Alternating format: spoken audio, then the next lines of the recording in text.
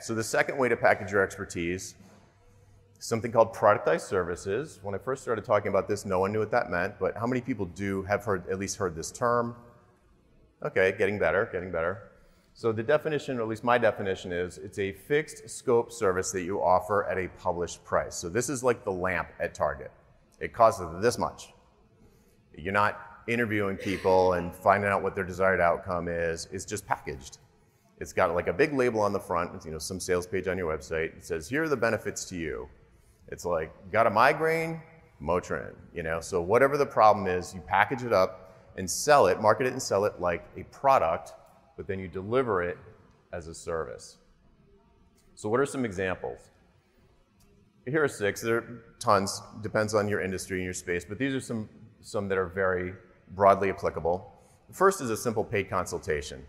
So if you want to talk to the principal about this crazy new idea you have, and there's, you know, unknown unknowns, and you want to kind of de-risk it, and you need to talk to somebody who can, you know, you've read a mountain of stuff online about this SEO, let's say, this thing that you're going to do, but you've got a bunch of questions that you have no experience with, and your uncertainty level is so high that you'll pay $500 or $1,000 to jump on the phone and have a meeting with someone you trust as an expert. Road mapping engagements. So if you generally start a project with this sort of discovery phase at the beginning, so like, let's say you say, this would be about $100,000.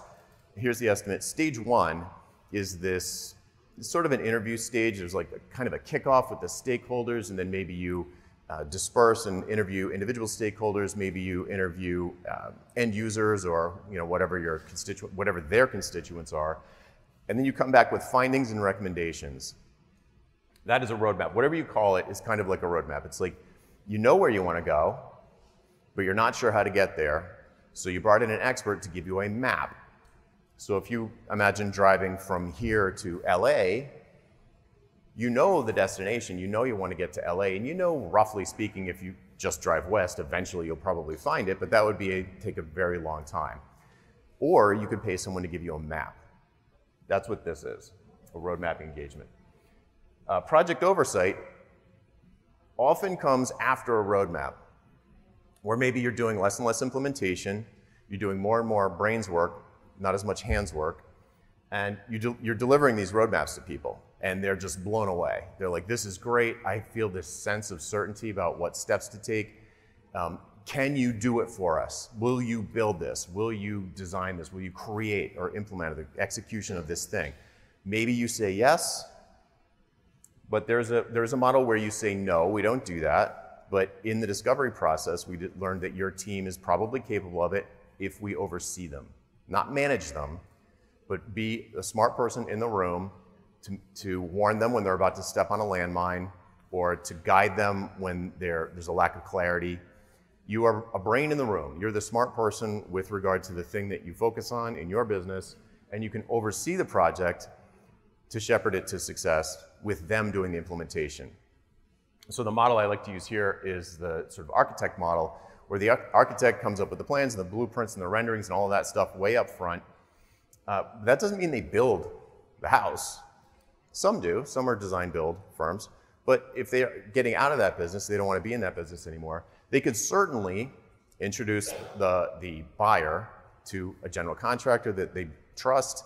They could walk the site once a week, make sure the paint's going where the paint's supposed to go and the pool's going where the pool's supposed to go. It's like, everything's cool. You're an advocate for the client who is not an expert at this thing that is getting built that they're spending a ton of money on. And they will sometimes buy an insurance policy to have you stay engaged and just keep an eye on things and let them know if anything's going wrong. Advisory retainers are a version of this, but they generally are independent of a project. So if your reputation is sterling and you're very well known, you're the authority on the thing that you do, you're known for it in your space, people will sometimes want to just be able to call you and get a really quick answer to a question that they will only trust the answer from you or someone like you. And they will pay you handsomely on a monthly basis for you to merely pick up the phone and answer their question. I've had advisory retainers go on for years where there were giant stretches of time where no one called me. I had one where I think I went to 2 meetings. It was a year-long contract, $10,000 a month, And I didn't hear from them after month 4. So they can be extremely profitable.